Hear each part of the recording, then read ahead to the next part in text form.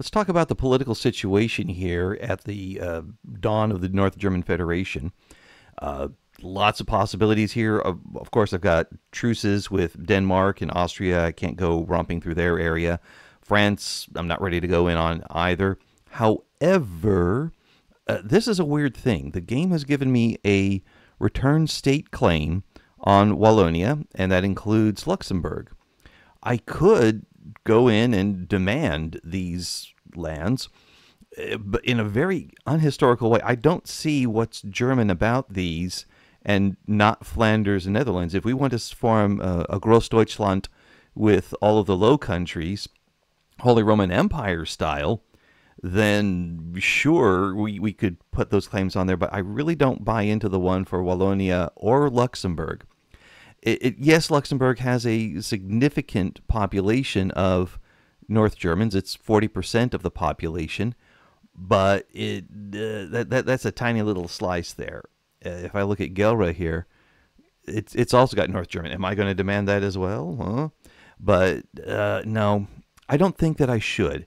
Even though the game is giving me the opportunity, I don't feel right historically. Now, I did play through another round of this where, yeah, I took advantage of that, had a war with England over Belgium, and a war with Russia over Luxembourg, but I just felt wrong about that. One, the map looks weird with Germany sticking its tongue out that way. It looks much better if all the Low Countries are brought in, just a nicer border.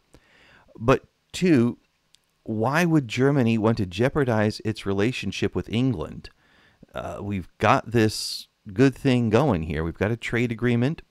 If we get our alliances up well, we can form a defensive pact and build on that. We still have the Duchy of Schleswig to argue with Denmark over, and we still have the question of South Germany and whether or not we look into Austria. Okay, Austria, this is a very interesting question here. The nation of Austria is teetering. I know that in a few years it's going to be the Empire of Austria-Hungary, or the Austro-Hungarian monarchy. It's going to split there. The ethnic pressures are building. I know this as someone who's played through this particular timeline as well as historically that's coming. So what about the German population within Austria? How do they feel about a potential Großdeutschland? The answer is, as long as Austria is strong and a major power, they like the idea of Großdeutschland with Vienna leadership. If it's being led from Berlin, they're not thrilled about that. They see themselves as Austrians. But if Austria weakens significantly, then they see themselves as Germans, not Austrians, and that it becomes a natural move for them to unify with a larger Germany. This was the sentiment in Austria following the First World War, where they thought, okay, we're going to lose Hungary and Czechoslovakia, Yugoslavia is out, we lost bits to Italy, everything's gone except for what's left. And that was Austria, for sure. And then there were questions about Bohemia. And Bohemia has had a complicated relationship between the Czechs and the Germans throughout its history. Moravia had a German-Czech population difference, but because there was still a widespread serfdom and agricultural economy in Moravia, they never really came into deep conflict with each other the way they did in Bohemia. In Moravia, they were just pretty much everybody was poor, ruled over by absentee landholders, and they all had the same situation. So not much going on there. But in Bohemia, we have a situation where, and this looks really weird, I'm talking directly to a white space, but bear me out here. Bohemia had an agricultural interior, which was largely Czech, and then a mountainous exterior where there was tons of mining going on, which was largely German held. And I was talking about this with my wife, and she said, oh, so the Czechs are hobbits and the Germans are dwarves? Yeah, if it helps you to imagine that, make it a Lord of the Rings analogy, let's go ahead and do that. But I'm not making that analogy. Please don't make comment. Don't get upset. I'm not making it. My wife made it. So go comment on her page if you can find it. Ha ha ha. But so we have two totally different industries dominated by the different ethnicities. Then we see the industrialization happening from the mineral-based economy in the mountainous areas and the lagging interior here with the agriculture. But as the mountainous industries grew, they drew in peasants from the interior to work in these mining areas. And the German owners of the mines, because Austria was a German-led nation up until like 1849 when they started reforming a few things, but prior to that, the German business owners in these areas, these mountainous areas, could demand that their workers speak German at the work site. And the way they counted the census in Austria was the language spoken at work, not the language spoken at home. So it's the work language rather than the hearth language. And if you spoke German at work, you were a German. And then that determined German representation in the parliament, and there's some political ramifications. Austria also had a tiered voting system based on land and wealth. So the poor Czechs had very little representation in their own parliament, and the rich Germans had more representation. Also within the city, the Germans had city of Prague, I should say, which was the main city of Bohemia. The Germans had special privileges due to culture, wealth, etc., and that also inflated their power within the city of Prague. But over time, the Czechs began to grow wealthier, not only from good wages paid in the mining jobs, but they also developed the banking industry in Prague. And when the Czechs developed a banking industry, then suddenly we saw these Czechs who started to qualify for these property and wealth requirements to vote, and it increased their representation. This was alarming in the eyes of the Germans, who wanted to maintain control of the area, thinking that if we do maintain control, then we reduce the chance of the whole thing splitting out and becoming a separate nation ruled by the Czechs, where they felt they would have a lesser position because they were forcing the Czechs to have a lesser position, and they, whether that's right or wrong, it was a fear they had. And yes, within Bohemia, there were Czech voices calling for restoration of the ancient kingdom of Bohemia, which was Bohemia, Moravia, and Silesia. Although Silesia had a large Polish population, so that was a bit iffy there. But they were saying that there were laws that made this an inviolable combination, and that they should never be ruled the way they are, and that yes, there was the matter of the Czech crown being inherited by the King of Hungary, which was then inherited by the King of Austria after the Battle of Mohacs, but they still wanted to regenerate Hungary as a separate kingdom. And when they saw, Bohemia as a separate kingdom, when they saw Hungary become a separate kingdom within the Austrian Empire, they were very hopeful that they would get the same treatment. And when that failed to materialize, they increased in their agitation and push for either freedom or freedom within Austria. And freedom within Austria was the more common refrain there. But I bring all this up to show that there are tensions within Bohemia, not so much Moravia, but they kind of go together if you want them to. But Bohemia being a very rich province, if we take a look at the overview, it is 12% of the Austrian GDP. And because there's a weakening in Austria, and the thought that there could be a potential loss of Bohemia, either through rebellion, because at the same time that Hungary was going out, the Italian provinces were on their way out from Austria. Could the rest of Austria fall apart after 1848? Now, we're not yet at 1848. We have that going for us. But it could still be argued that something could happen here, and there could be an appeal from the Germans within these areas who were very, very much seeing themselves as German. If Austria wasn't going to provide that kind of stability that they needed to maintain their authority, then an appeal to Germany would make sense. And knowing that if Germany acquired these lands, it would definitely be a German-led group, that it would not be divided between the Hungarians, the Romanians, the Poles, the Ukrainians, the Croatians, the Italians, the Slovenes, etc., etc. It would be German-dominated, the same way that parts of Poland were German-dominated.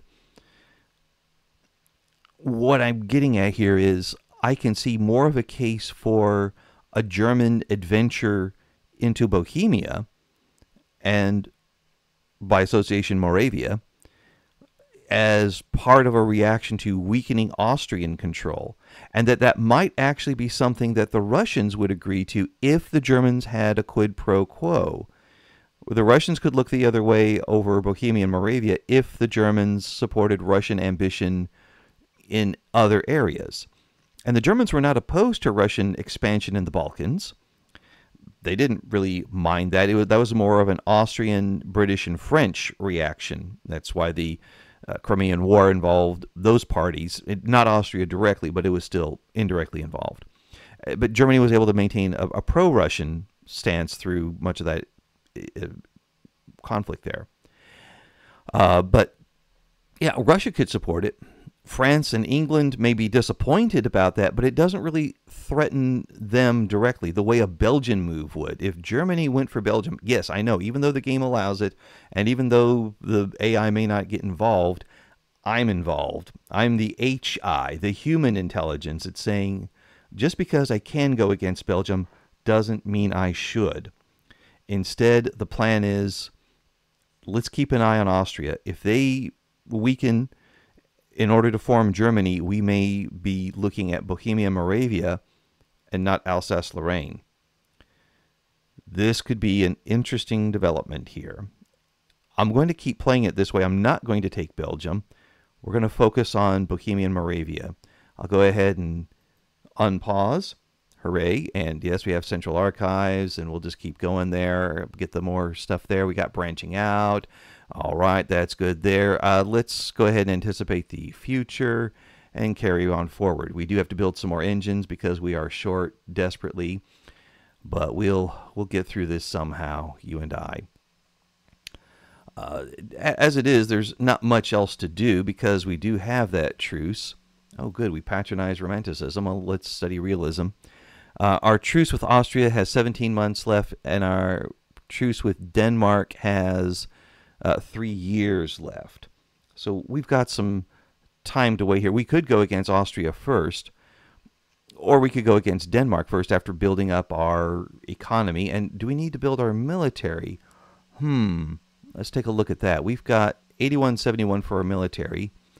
France is at 8530. They are much stronger. If they don't like us, we're in trouble. The Russians got 6,400. If they get together with the 5,400 Austrians, I don't like that. We need a stronger military. Of course, we are working on that right now. If we take a look at our buildings, and yes, we've got the 4 pages of mostly naval building. We are going to build out that fleet, and then logging camps. We've got a few other things here with lots of universities on tap, and then more Navy. Yes, 8 pages of buildings there. Lol, if you want, I'm thinking ahead. Wait, how long was it going to take to build all that? Yeah, okay, only 116 weeks. So that's, like 2 years. We could work with that and then build up our army. And, okay, we don't get dedicated police force. Sorry, guys. That's embarrassing. Oh, well. Were we trying to get that? Apparently not. Our economy's doing fine there. Let's go ahead and cancel some of these trade routes that are not doing much of anything. Wow, that's a jumpy move there. But definitely increasing the military strength of Germany, so in case we have objections from great powers, we don't have to back down from our plays. We will prevent those objections by having a stronger military. And the adventure will go against Schleswig-Holstein and Austria, if Austria is weak. What if Austria is not weak? Well, then there's always Alsace-Lorraine. How can we justify Alsace-Lorraine as it is now? Well, let's look at that there. France does have a rivalry with England. So England would probably be much more open to the idea of Germany knocking France down a peg than moving into Belgium and the Netherlands. All right, we've got that area there. We will have, we got amicable relations with England. Let's go ahead and, while we're talking about England, how about we give you a obligation, England, and we make that... oh, we already owe them an obligation, darn it. All right, well then, if you want to make a defensive pact with us, England, we're all ears. What about old Russia here? Could we form one with them? Oh no, we owe them an obligation too over the whole Austria war thing. I get it. All right, well, we'll come back to them later. But as it is, England would probably be cooler with us taking Alsace-Lorraine. We do have a claim on that, right? Well, or do we have a truce with them right now? Oh, no, we have too good a relationship with France right now. Well, I know how to take care of that. Just start taking out other things. But as it is. It's a French Republic. Who's running it? It's labor unions, intelligentsia, rural folk. These are essentially proto-communists or proto-socialists, whatever you want to call them, but they are definitely politically revisionist. And do I want to do this to the industrialists? Actually, yeah, we could spare that. Make everybody happy. All right. As I was saying, the British themselves, yeah, the intelligentsia are good there, but the petty bourgeoisie and industrialists probably don't like the rural folk and labor unions that are running around over here. So they could probably feel okay about that. The Austrians would hate it, but deal with it, Austria. And Russia probably wouldn't care much either. So I could see expansion in this sphere as something that we could either have the other powers dislike and ignore, or the other powers be okay with and say, yeah, go ahead, Germany. You do your thing. You can become a stronger power because as Germany increases in power, Austria slides down. So we still have a balance of power in Europe. It's just that it's not the one the Austrians planned on, where they would be like number 2 or 3 and Germany down here at number 5. Can we get the numbers? There we go. It would be now Germany around 2 or 3 and Austria sliding down. Now, even if Germany becomes number 1 in terms of prestige, GDP, population, the United Kingdom still has its massive empire. They're cool with that. They don't feel threatened. Although Germany building up a big navy, that is kind of threatening-y. That may be something that they don't want us to do. But I'm doing it anyway. And doing it as someone who can be allied with England. If Germany and England have a strong alliance, that makes a stronger Germany a little more palatable in the eyes of the British. So maybe what I need to do here is stop improving relations with France and to begin to damage them. Let's work that one the other way.